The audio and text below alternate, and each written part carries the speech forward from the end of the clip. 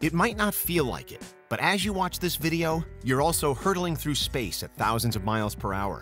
And this planet, Earth, is just one of millions, perhaps trillions of worlds in the universe, all cruising around the cosmos at incredible speeds.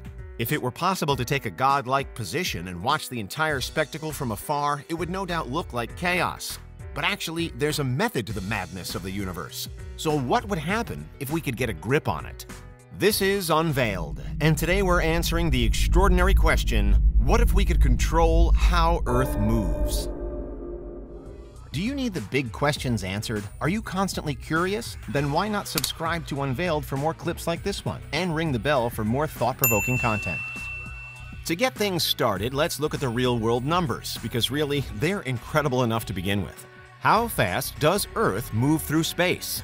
It's a question with a few possible answers.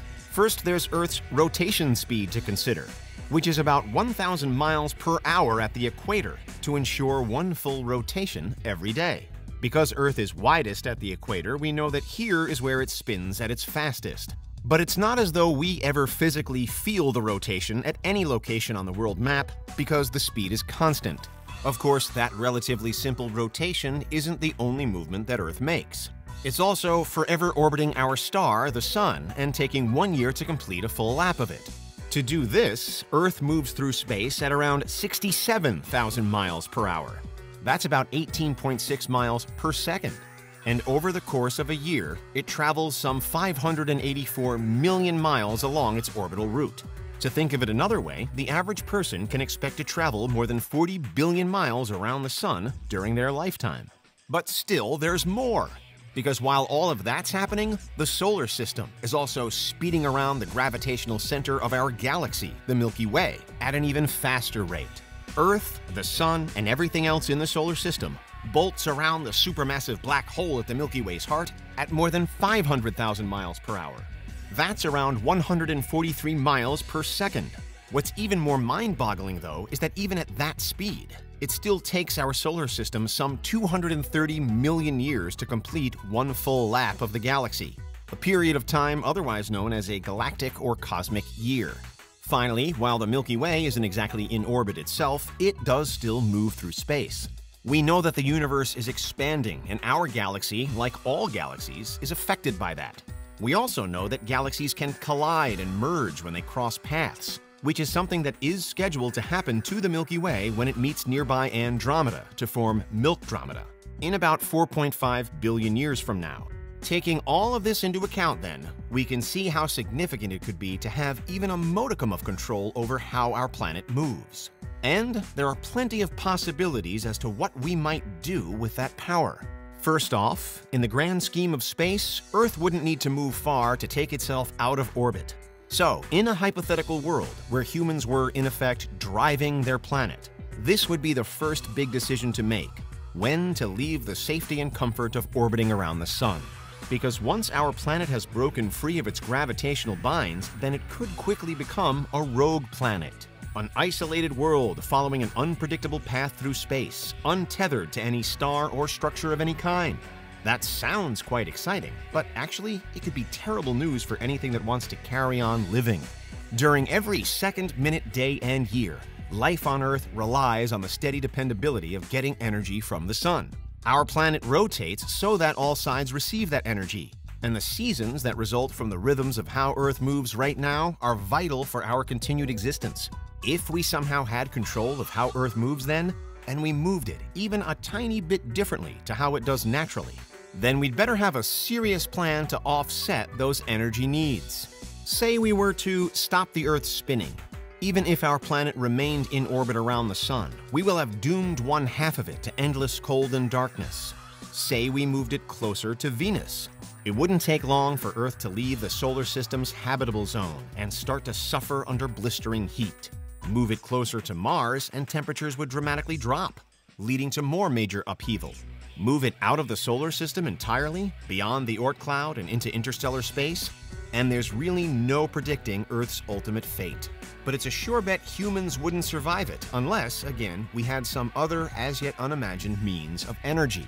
When we talk of controlling how a planet moves, we're automatically imagining a supremely advanced civilization, though, perhaps Type 3 on the Kardashev scale or higher. So maybe by this hypothetical stage, generating the energy needed actually isn't a problem at all. What could still be a problem, though, are the logistics of it all.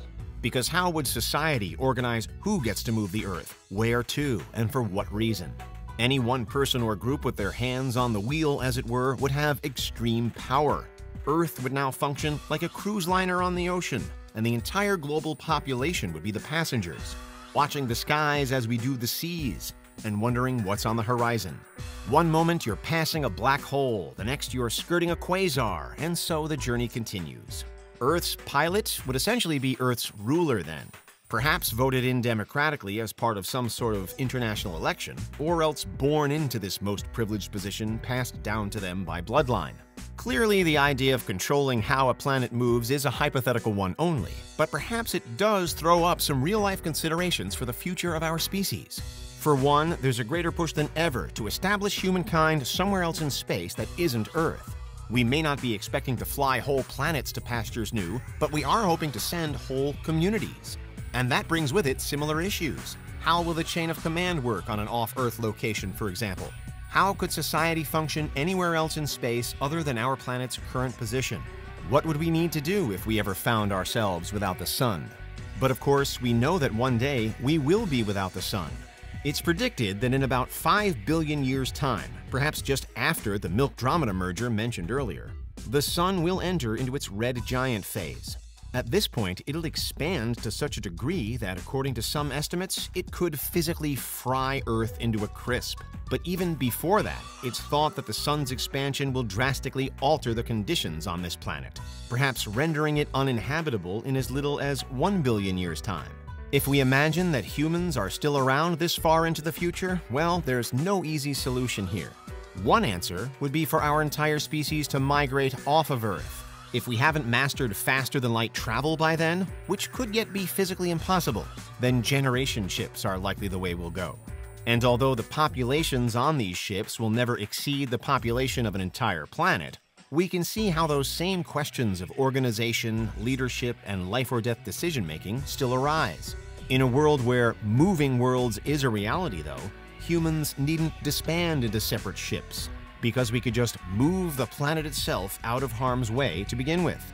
Perhaps in this version of the future, we'll have mathematicians, statisticians, and cosmic cartographers all crunching the numbers to recalculate where the next habitable zone in the solar system will be, before feeding that information to Earth's pilots and plotting the course for safety. For now, we can feel safe in the knowledge that Earth's movements aren't about to change anytime soon. Our dependable planet will continue rotating, continue cutting its way around the sun, and the solar system will continue its path around the center of the Milky Way. In an alternate reality where planets double up as vehicles, however, all of that balance is lost, and true chaos takes over, even before we start deciding who gets to choose where we go. And that's what would happen if we could control how Earth moves. What do you think? Is there anything we missed? Let us know in the comments. Check out these other clips from Unveiled, and make sure you subscribe and ring the bell for our latest content.